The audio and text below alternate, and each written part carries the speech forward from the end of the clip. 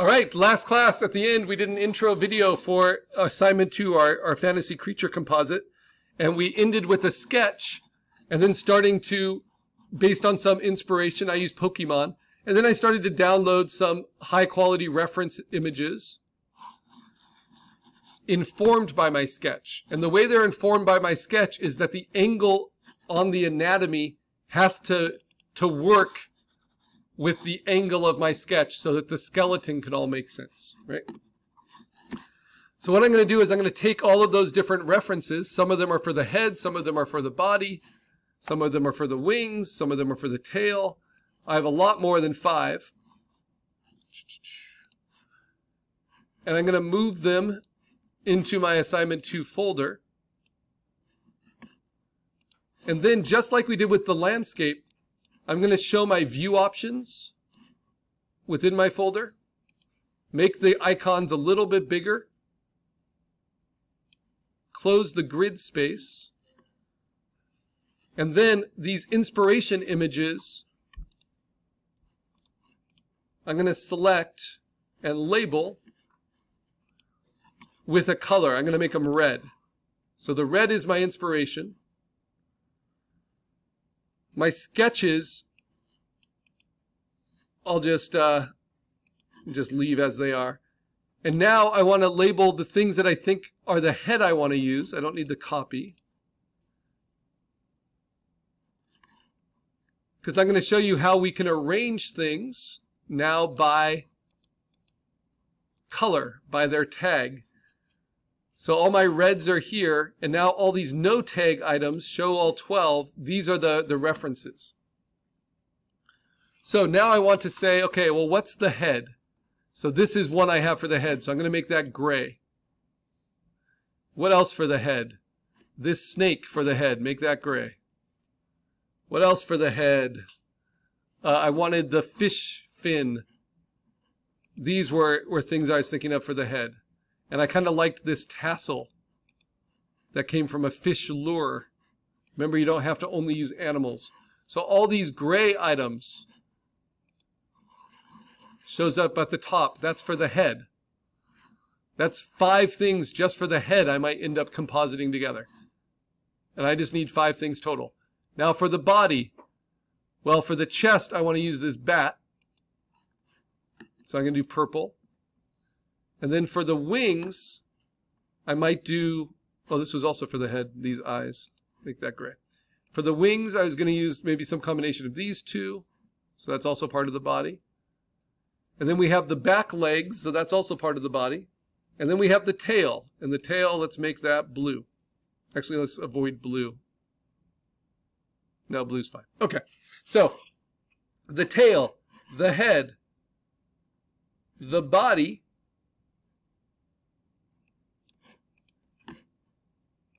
and then the inspiration. Now my main inspiration is my sketch. So I'm going to go back to my sketch and I'm going to open it up in Photopea because we're the freeware version of the class. But you can do this with Photoshop as well. Just make sure when you use Photoshop you're signed into your account. You do that with the help features at the top.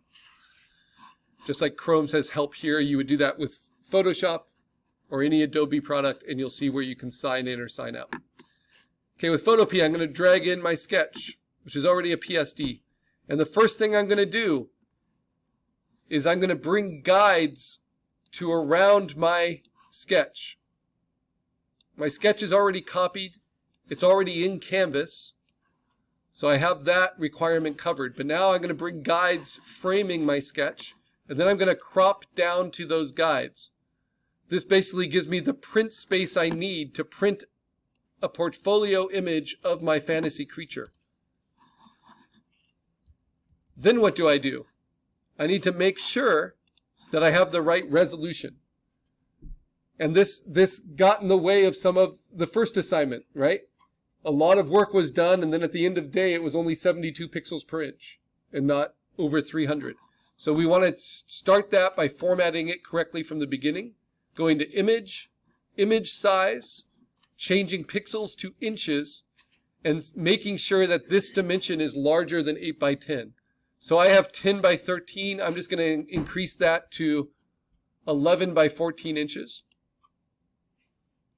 And then this is the most important number. As long as your inches are bigger than 8 by 10, you need this, the pixels per inch, to be at least 300. So I'm actually going to do, I'll just do 300. Larger than 8 by 10 and 300 pixels per inch. Now, this will always, Photopea will always show it in pixels rather than in inches, but that means it needs to be at least 3,000 by 4,000 pixels in total. And that's why we wanted to reference that was each at least 1,000 by 1,000. So when you bring it in, like I bring in a head, that head's going to be plenty big enough to work in that resolution. All right, now before I do that, instead of just piling all my references on top of my sketch, I'm going to give myself some space to work. So to do that, I go to Image Canvas Size, and I'm going to grow around the center in inches and make it 30 inches by 40 inches. Not because I want your final project to fill that space, but so we have some working space for the cutting out and placing that we're going to do. 30 by 40 inches happens to be the largest printable size for a professional printing press, but we're still just trying to make something that's around 8 by 10 or larger, not 30 by 40 inches. Okay, now when I do that, notice what happens in Photopea is I get back the things I had previously cropped off. And so that's to remind you that in Photopea, even when you crop an image, it's still holding pixels in its memory. So the only way to get rid of crops is to crop it and then save it. Okay, but this is fine. This just makes sure that I have enough space on the inside for it to be print quality. And now I have a background that I can fill with gray, so I don't have to look at this checkerboard all the time. And I do that by creating a new layer, saying Edit Fill with Middle Gray. Edit Fill 100% normal, middle gray, and then push that behind my sketch layer. And then I'm going to lock both of those so I can't accidentally mess with them. Now I am ready, because now I'm at 9,000 by 12,000 pixels, because that's what 30 by 40 by 300 looks like. So everyone should eventually be working on a workspace that's 9,000 by 12,000 pixels, with their image a good size in the middle. Now I can bring in my reference, and I'll bring in my head, and I'll immediately, well, it's still a smart object, kind of rotate it. And I notice that my head isn't exactly the right angle, right? It's in profile instead of in 3/4 view. So maybe I bring in this other head. And I can even scale it up a little bit. You want to scale it while it's still a smart object to make the most use you can of those native resolution proportions. And then I can immediately do a rough cut with my lasso. And I'll use a 1 pixel feather with a lot of overlap, so I'm going to get a lot of the neck in there. And I want that tongue in there. I'm going to do a rough cutout with my lasso from the layer I want, then hit Command J to duplicate it. That automatically rasterizes it. And then I can start playing with, that's the right size. And then I can start playing with this other one underneath it. And I can use Option Command T to transform it, just Command T in Photoshop. And if I want that open mouth to be added on like that, then I'm going to cut that out. So I place it as a smart object, and now I'm just going to get a lot of the neck, get a lot of that overlap, and then hit Command J, and then delete the smart object, and I can start playing with layering these things up. So if I cut out more of this, just with my lasso, my thought is I can use this as the upper jaw and this as the lower jaw on one combined head. But I don't really like the eyes that I have, though that eye is pretty cool. So if I want to use that eye, I might do internal compositing, circle around just that eye, duplicate it onto its own layer, and then push that above the other, And then I can move that eye independently where I want it for the creature. Because I was wanting this kind of big chameleon eye. And I can even scale it bigger if I want to with Option Command T. But what I was thinking might be even better was to use these eyes. That's why I have so many different references just for the head. So I bring in the smart object, and then I'm just going to lasso around. Actually, I might even use these feathered horns. But I might use these eyes. So I'm going to duplicate that. And then use the Move tool. And then transform it. Option Command T. I always like to make my creature design composite heads out of at least 2 different creatures. 2 different references, 2 different animals.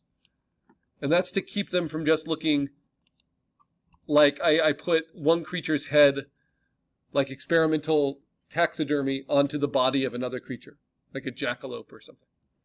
So, not only can I scale and rotate, I can also distort. And distort is a really good transform function for this, just like it was for our landscape, because it can make things match in perspective. So now you can see the angle of these 2 eyes are lining up with the angle of that snout and that tongue.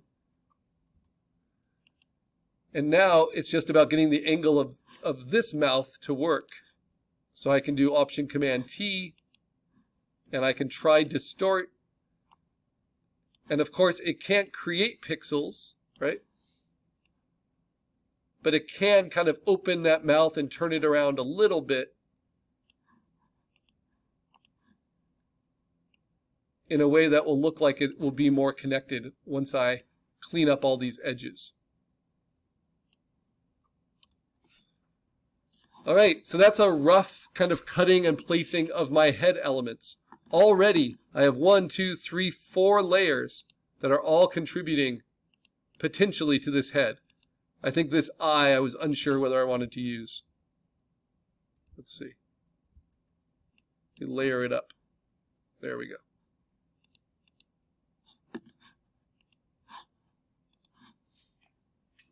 I think I'll probably go with that red eye instead.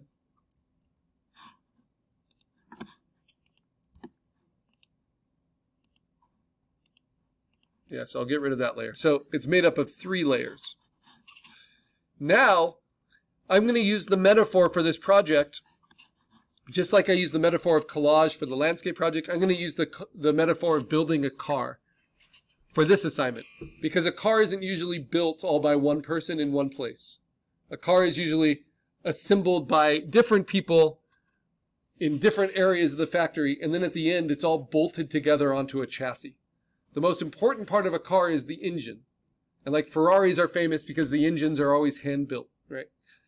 You want the engine of your animal to be the head. The head is what has all the personality. It's the focal point of your creature. So that's why I'll always use more details, more textures on the head.